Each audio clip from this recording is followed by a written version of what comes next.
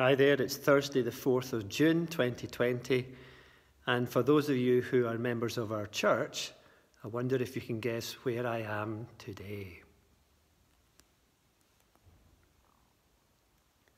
I am in church, and here is what church might look like when we return from lockdown, with our chairs set out at 2 meters social distancing. 32 chairs, some in pairs for families, and that's what it might look like. Bit strange, isn't it? Also, it's a bit strange not using a selfie stick because I left it at home, so this may be a wee bit wobbly. But the church, like all the world just now, is in lockdown and is entering into, well, in Scotland anyway, phase 1 of our restriction easing. We have been talking as leaders about what we're going to do, what might be possible as church returns, perhaps in the phase 3. We'll just need to wait and see. But it's a strange time, isn't it? And these lockdown stories continue from the Bible as we're reading this week. And I want to read one right at the end of the book of Acts, which is an account, obviously, of the early church and the way the church began on the day of Pentecost, how it grew. And of course, Paul was one of the apostles. He was one of the main evangelists, the spreaders of the gospel, planted many churches across the Middle East and up into Asia and even into Europe.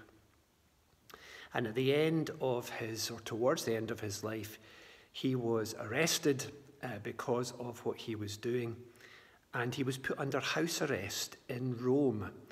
And that's the last chapter of the book of Acts, and we don't read after that in the book of Acts anymore. But Paul was there in Rome under house arrest. Here's what it says in chapter 28. When we got to Rome, Paul was allowed to live by himself with a soldier to guard him. 3 days later, he called together the leaders of the Jews, and when they had assembled, Paul said to them, "My brothers, although I have done nothing against our people or against the customs of our ancestors, I was arrested in Jerusalem and handed over to the Romans. They examined me and wanted to release me because I was not guilty of any crime deserving death. But when the Jews objected, I was compelled to appeal to Caesar. Not that I had any charge to bring against my own people. For this reason I have asked to see you and talk with you. It is because of the hope of Israel that I am bound with this chain." And then towards the end of the chapter it says this, "Therefore I want you to know that God's salvation has been sent to the Gentiles, and they will listen." And for 2 whole years Paul stayed there in his own rented house and welcomed all who came to see him.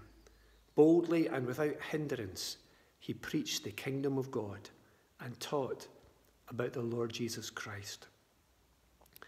Even under house arrest, Paul was still proclaiming the gospel, the good news about Jesus dying on a cross, rising again, dying for our sins, the fact that we can trust in him and have our sins forgiven, have a relationship with God again, and have an assurance that when we die, we will go to be with him forever.